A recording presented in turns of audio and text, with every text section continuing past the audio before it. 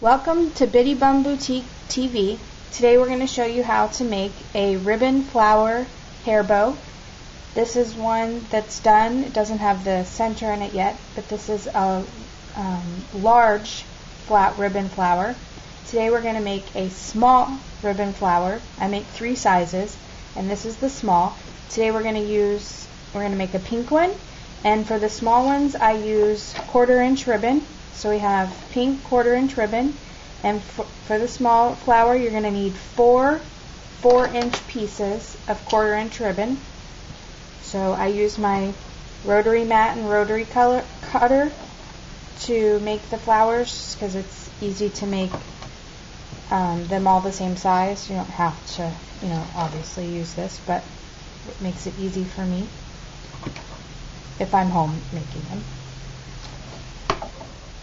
So we have 4 4-inch pieces of pink ribbon, and then I cut another, say about 2-inch piece, and this is the little piece that's extra that will help attach the flower to whatever we're going to attach it to, which today we're going to do an alligator clip. So you have your 4 pieces of ribbon. You're going to stack them evenly and then lay them on your mat. Okay. Then you're going to I use this white thread. I actually do have black also if it's a dark color and you don't see the thread, but I use the black for darker ones and white for light ones. So you're going to thread your your thread onto your needle.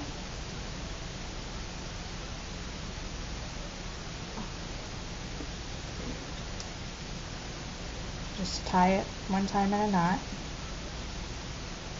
Okay, so now you have your needle and thread, and you have your stack of 4 pieces of ribbon. Now you're going to find the center, so 2 inches, and right at the center, and in the center of the ribbon of your stack, you're going to put your needle and just push down, and then lift your ribbon up onto the needle, just like that. I lifted it.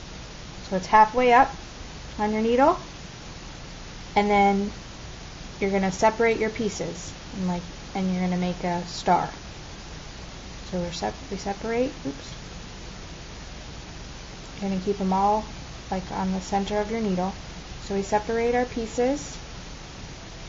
Try to get them, as even as possible. So we have all 4.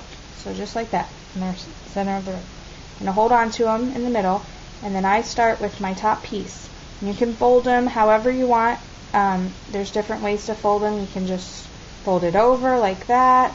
You can fold it, there's different ways. I like to fold it under, and then I put it on top of the needle. Just like that.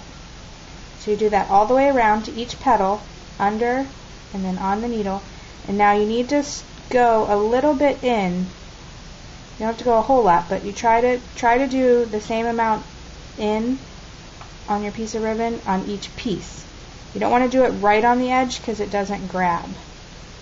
So just a tiny bit in on each piece, and you just go around so you get all your petals.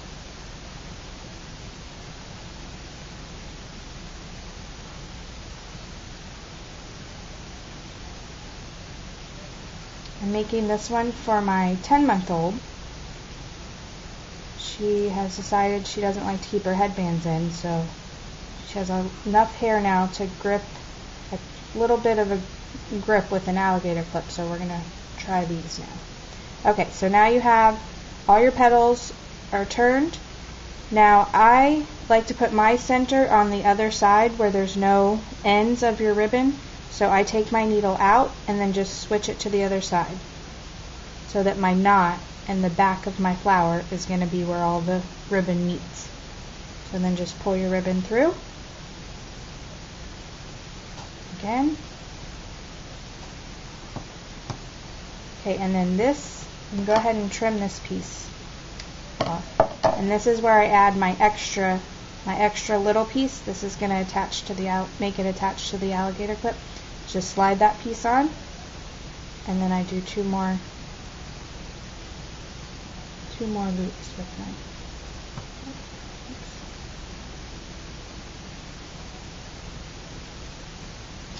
Make sure your ribbon's coming all the way through there. One more back in. Okay. It's good on that side. Everything seems secure. So then we're going to cut our string.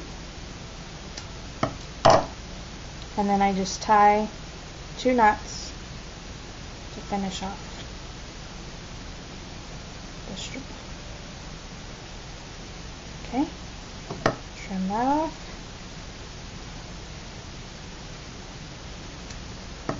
Okay, so now we have our flower.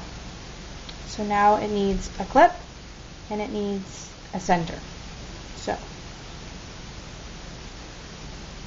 we are going to attach it to an alligator clip.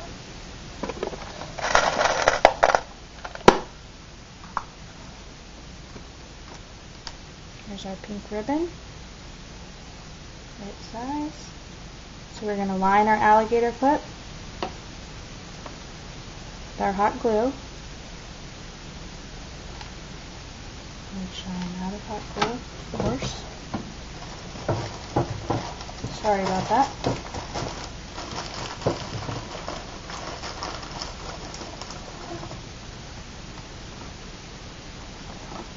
Okay, now we're going to line our alligator clip.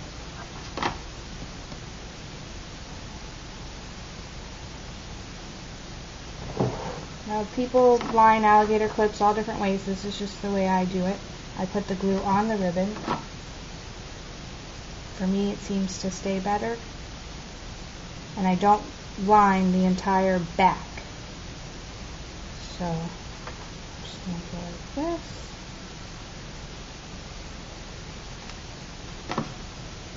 And I fold it in.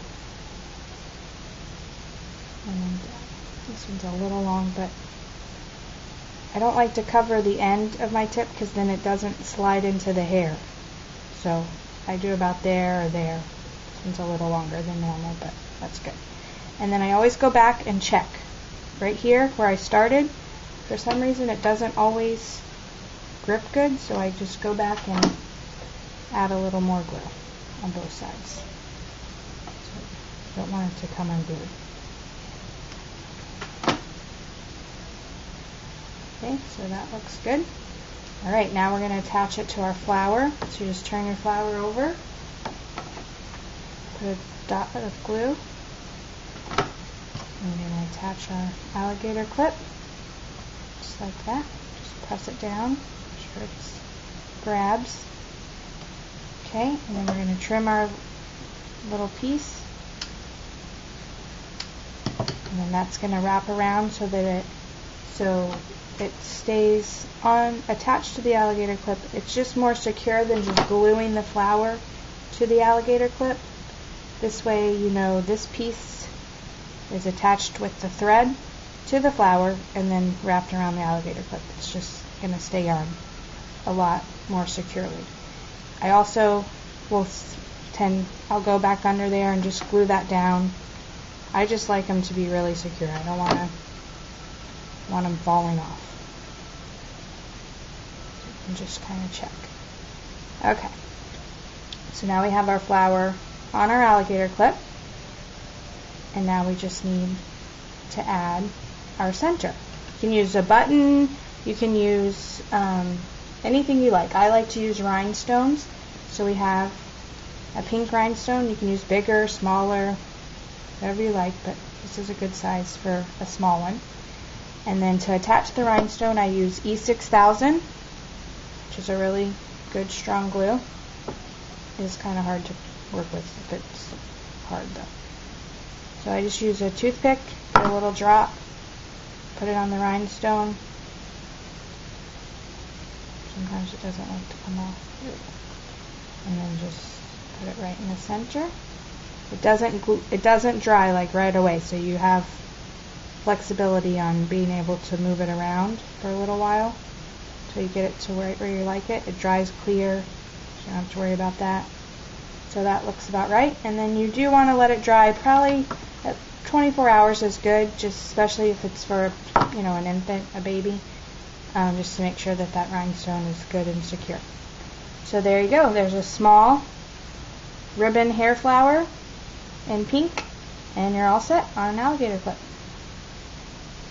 And here's a white one that we've done also. So that's the small, this is a large, so you can see the difference.